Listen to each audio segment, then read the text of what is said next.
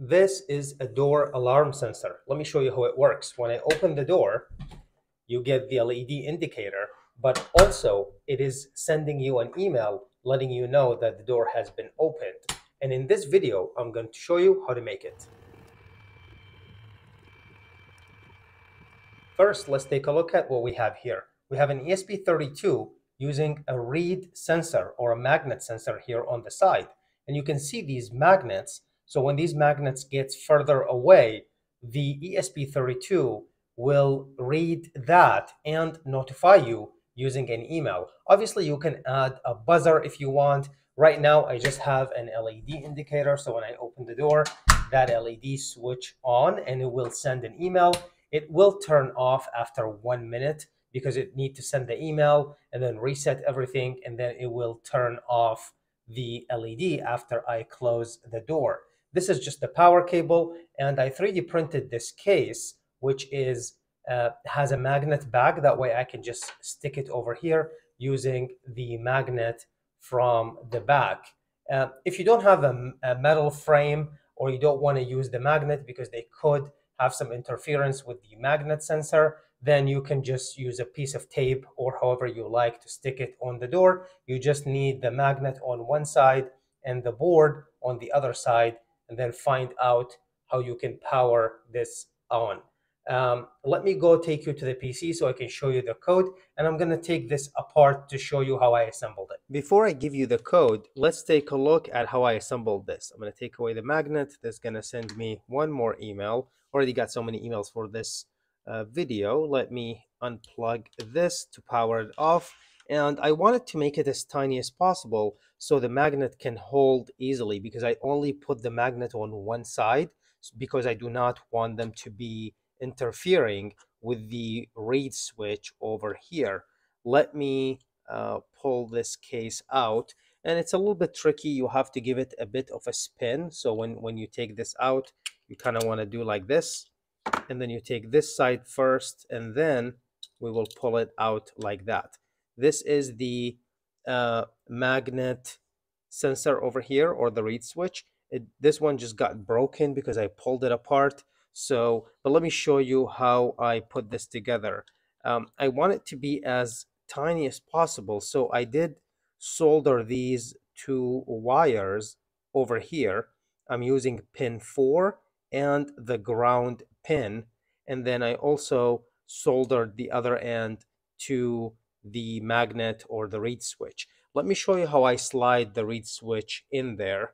So for the reed switch, actually, let me get a new one. That way I can show you how I would put the reed switch in there. Okay, so here's a new reed switch, and let me show you how I did it. I'm not going to share this case with you just because I'm not very happy with it. But again, I just wanted to make it tiny. This will work for me, but you might want to have to design your own case. The way I did this, I did bend one of the sides. So I'm going to bend this side first.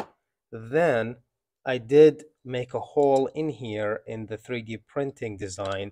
I will bend this a little bit here, and then we will go in there like that, and then boom, there you go. And then when it's in there, now we bend the other side, and here is the reed switch already in. It's kind of over here, and I made this hole cut out for that reed switch.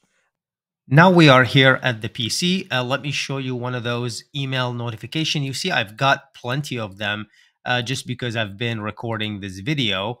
And you can see here that this is the door open alert. You can make any subject you like. This is the email you're sending from. I'm using a Gmail address, which I will give you the code. That way you can set that up for yourself. And this is sending to my email address. In the body of the email, the door has been opened. You can obviously type anything. Now let's take a look at the code and show you how that is working. One last thing really quick before I go over the code. Quick disclaimer. This video is for entertainment and education purposes only, and I'm not recommending to use this method as the only way to protect your house. Thank you for understanding. Finally, let's take a look at the code. I'm not going to go in real deep details here because I will copy this and make it available on my GitHub repository for free, as always. But let's take a quick look here. We have the libraries, one for the Wi-Fi, one for the mail client. This is your password and username for the router for your Wi-Fi, because the ESP32 does need an internet connection. That's how it uses the email to send you the email notification. Over here is the email configuration or credentials. I'm using a Gmail account. You can use a different account. You might have to adjust a few things, but if you're using a Gmail, then you would put your email over here. You can add this as an application, so it would generate an app password. That way you don't have to use the same password as your real email address. This is a topic for a different video. If you're interested, let me know and I'm happy to make that video in the future. This is the recipient email address over here, and these are down here is the pins. So this is the sensor pin, I'm using pin 4, and the LED pin, I'm using pin 2.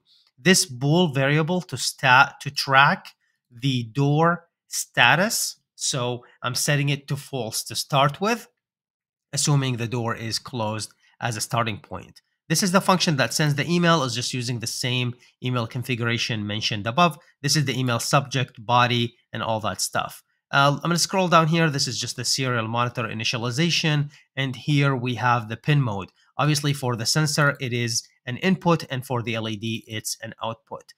Down here, just stuff to the serial monitor. All the serial monitor stuff is mostly for troubleshooting. So if you're having a problem, this should help.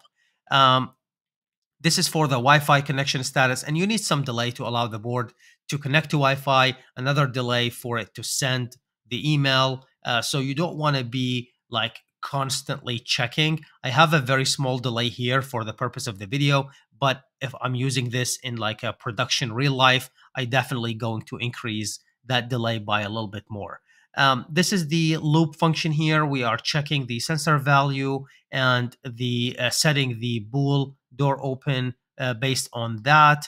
And then also we are printing this notification to the serial monitor here, depends on the status. And the LED is being controlled to be turned on and off based on the door status as well. Again, another delay here at the bottom just to allow for everything to settle in. I will copy this and make it available on my GitHub. I'll leave a link in the description. If you have any questions or comments, please leave them in the comment section below. If you like what you see and like this video and subscribe, this is it for this one, and I hope to see you in the next one.